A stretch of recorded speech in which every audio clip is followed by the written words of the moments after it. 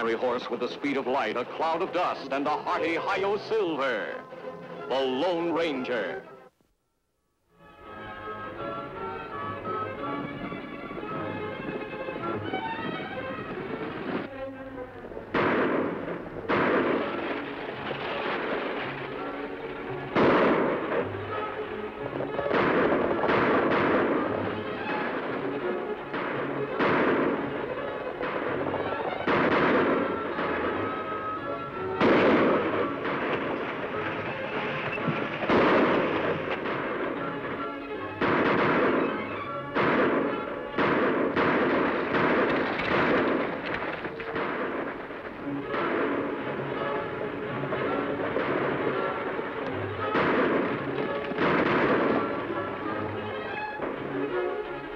Shots come from over Ridge. That many can only mean one thing, Tonto. Trouble.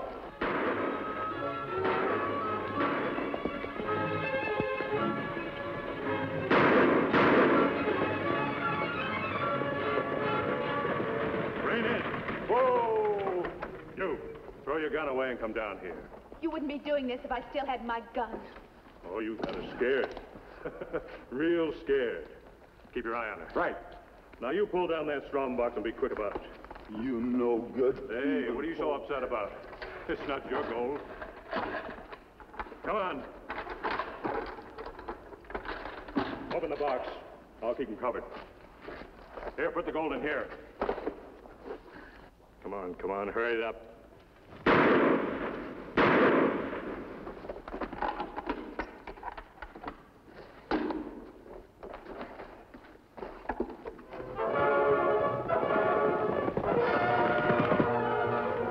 We've got company. Hurry it up. We've got to get out of here. I'm hurrying.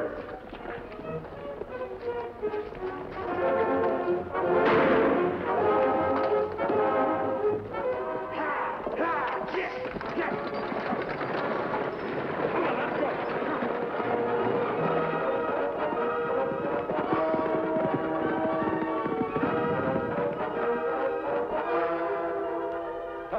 See what you can do here.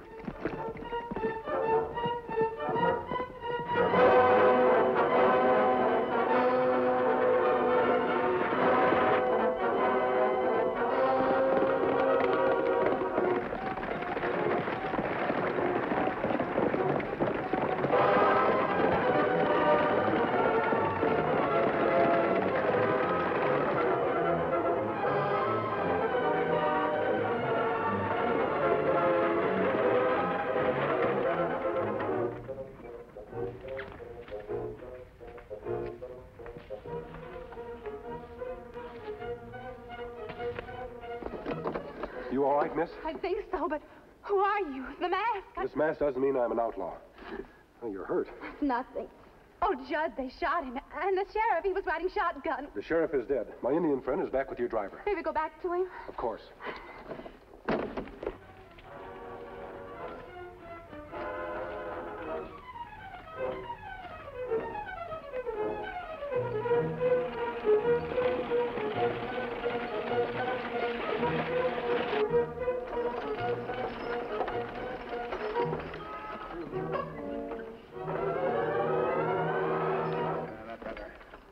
That helps. That's good.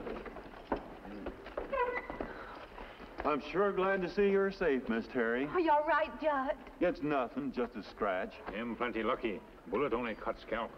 I guess this robbery just about put your father out of business. Them low-down murdering skunks. Look like you hurt. It should be looked after. Thank you. This sure beats everything. A masked man and an Indian helping us instead of trying to rob us. How does this robbery affect your father? My father, Tom Harding, owns a gold mine, the Carolyn. And most every time we have a gold shipment to make, the stage is attacked and robbed. Well, isn't your father insured against these losses? He was, but there've been so many holdups, no one will assume the risk now. Has anyone else been affected by these robberies? Yes, Mr. Fulton. He owns a mine right next to my father's. He's lost so much, he's closed his mine, and now he's trying to sell it. I see. Mr. Fulton says a man is crazy to try and run a business in a territory where outlaws are able to rob and kill as they please. Has your father ever thought of selling out the mine? Dad's a rather stubborn person. He says he's not going to be run out of business by a bunch of hold-up men. I admire his determination. There, that should be all right. Well, thank you. I guess we'd better be getting back, Miss Terry. Tonto, I think you'd better drive the stage into town. You trying to follow a trail of hold-up men? Yes. I'll meet you later at Indian Rock. Me no place. Thank you for saving my life.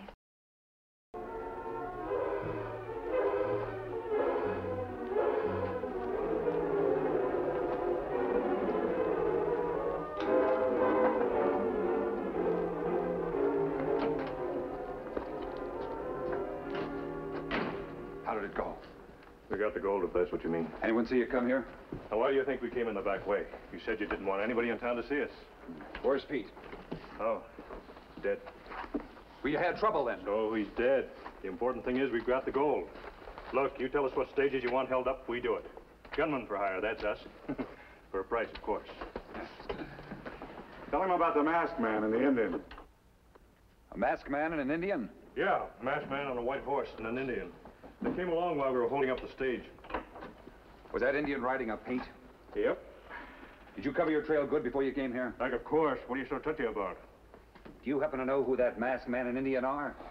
No. Well, I think I do.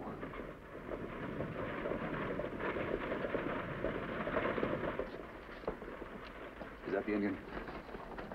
Oh, yeah, that's him. You two stay here.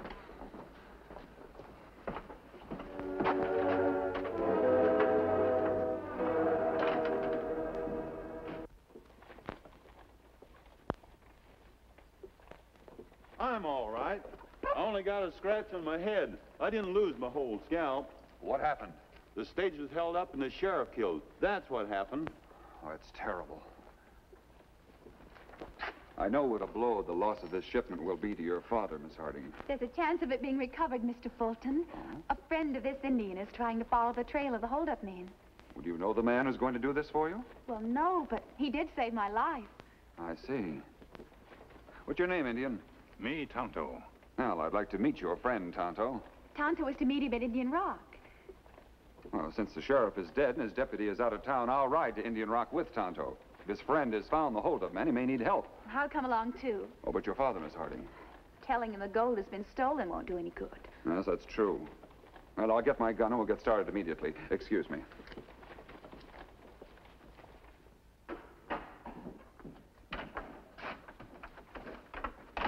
Well, I was right. I know who that masked man and Indian are. So? So, you won't be so smug when you find out you've been tangling with the Lone Ranger. That Indian is his sidekick, Tonto.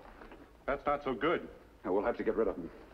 Bart, he's going to be at Indian Rock in a little while. Get rid of the Lone Ranger will be a real pleasure. You better go to the hideout afterwards. If anything comes up, I'll see you out there.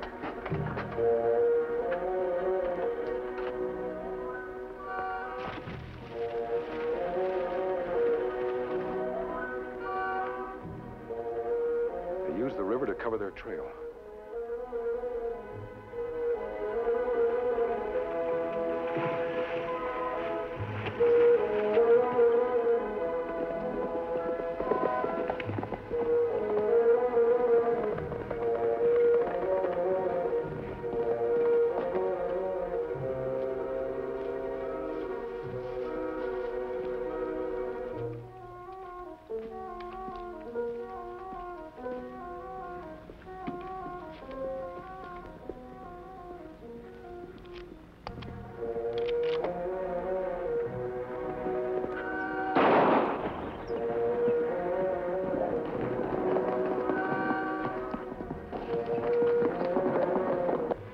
Take care of the Lone Ranger. Want me to ride down and make sure he's dead, Bart? I don't miss. Come on, let's get out of here.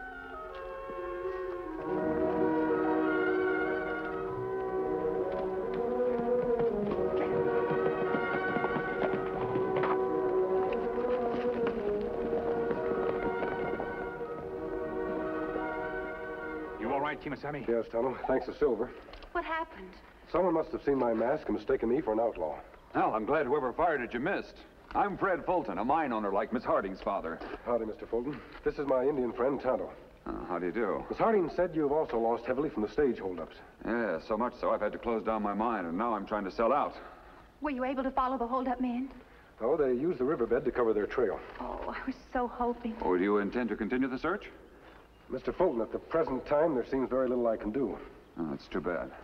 Well, thank you again for what you tried to do. Guess there's nothing for me to do now but break the bad news to Dad. Yes, it seems so. Well, goodbye. Goodbye, Tonto. Goodbye, miss.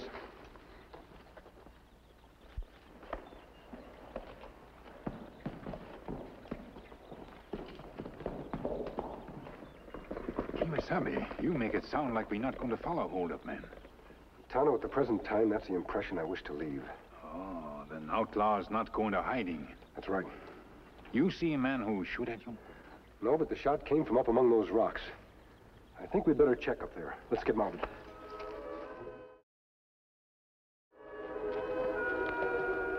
Kemo Sabe, me see tracks of 2 horses. It look like 2 men wait here for you.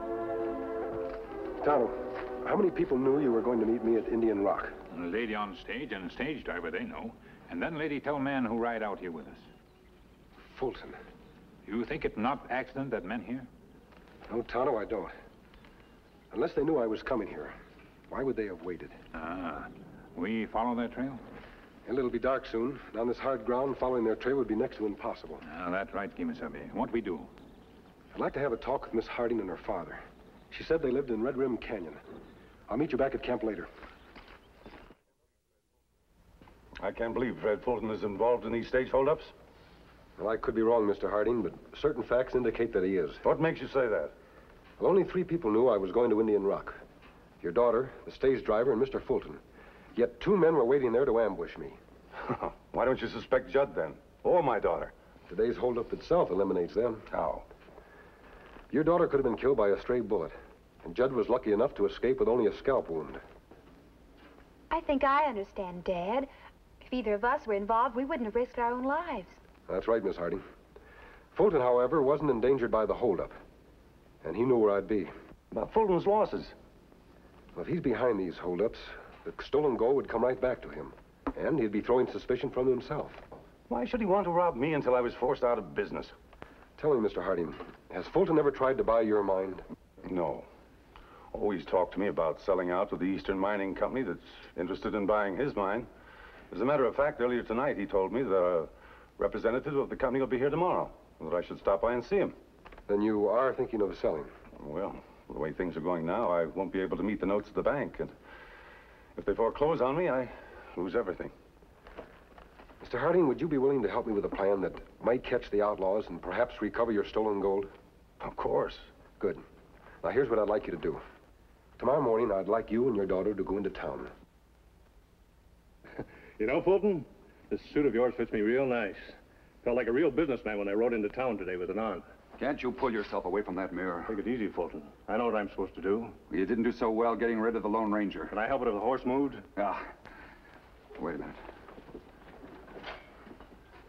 Here come the Hardings.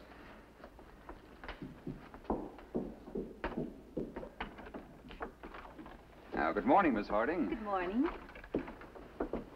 Isn't your father coming in? No, he went on to the express office. Oh, I wanted him to meet Mr. Reagan, the representative of the Eastern Mining Syndicate we talked about last night. Mr. Fulton was telling me your father might be interested in selling his mine. My company might be interested in buying. Sorry, Mr. Reagan, but my father has asked me to tell you he's given up the idea of selling the Carolyn for the present. But last night, Miss Harding... After you left, he decided we'd try to keep going a little longer. I see. And you found a way to meet the note that the bank holds? If today's shipment gets through to the bank in Gallup, we can make the payment in time. Today's shipment? We're sending out every ounce of gold we had at the mine on the noon stage. Yes, well, I certainly hope that shipment goes through, Miss Harding. Thank you. Well, I must be getting back to Dad now. Glad to have met you, Mr. Reagan. Glad to meet you. Goodbye. All right, Miss Harding. Looks like your little scheme isn't working out exactly as you'd planned it, huh? Don't worry. That gold hasn't reached the bank yet.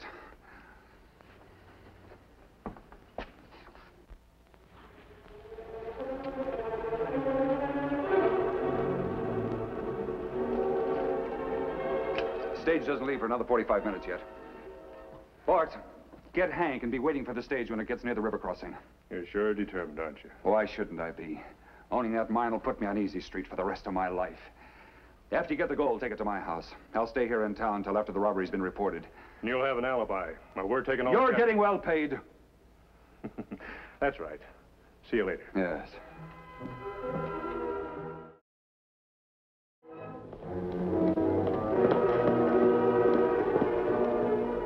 Kemo Sabe, me see man leave Fulton's office. Him ride out of town.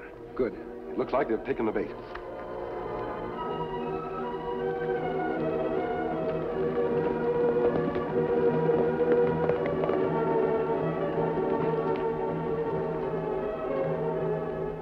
Hank, where are you? I didn't expect to see you back so soon. Hardings are sending another gold shipment to the railhead. We're to see that it doesn't get there. I better get out of these things. I don't want to be recognized.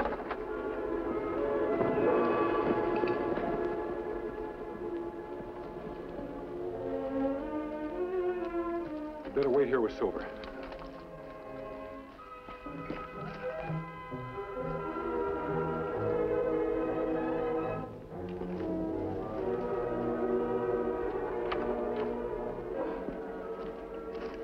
Where do we take the gold after we get it?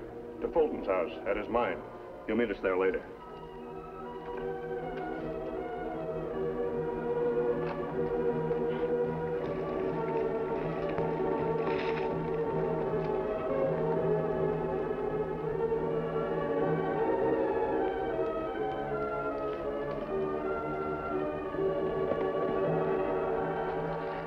Fulton is behind the holdups.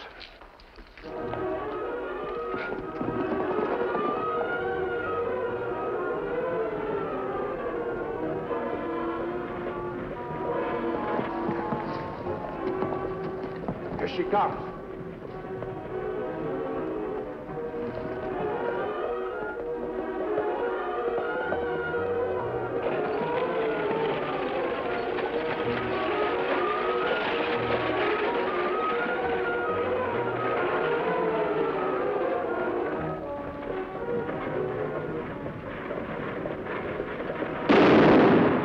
Shot, Kemo Sabe. Come on. All right, rein in. Whoa! Now throw down that strong box. Yeah, sure. Anything you say.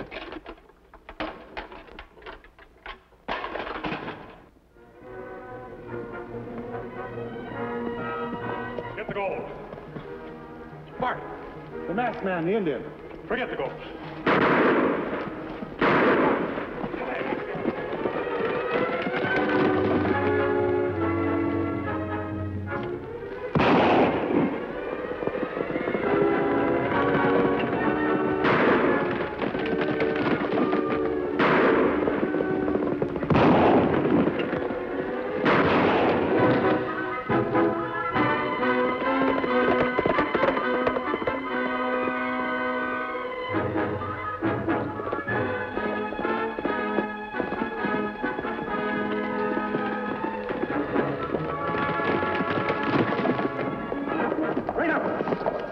Drop your gun.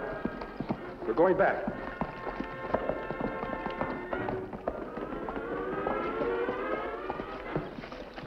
So you caught the murdering coyote. Now I know why Mr. Harding said I was to stop, not put up any fight if the stage is attacked. I'll sure enjoy seeing these two skunks behind bars. And don't forget, we still have their boss to get. Their boss? That's right, Judd. And I'll need your help to get concrete evidence against him. Just say what you want me to do, mister. Hey! Hey! The stage has been held up. The stage has been held up. Another robbery. The stage has been held up again.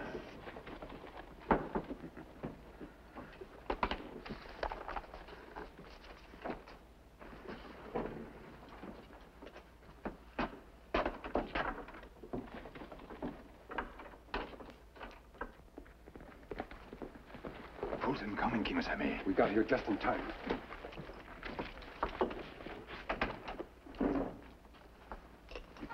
Hank?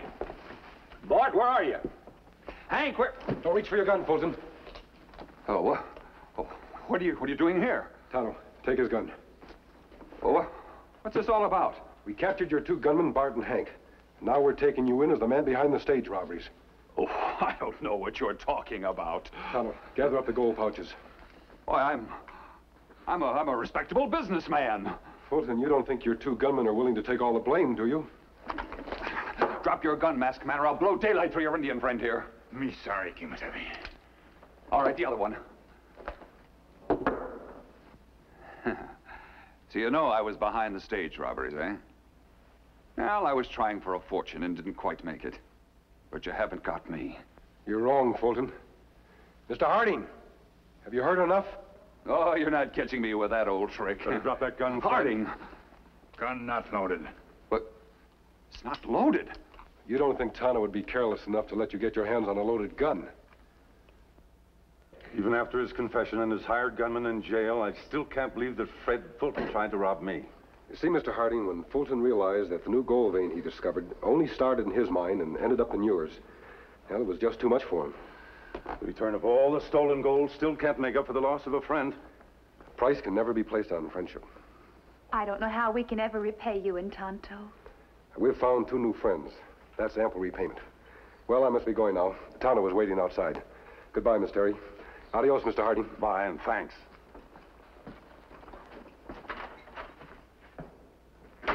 We owe the masked man and his friend Tonto a great deal, Terry. He's a wonderful man. So handsome, too. But who is he? He's a great American. He's the Lone Ranger.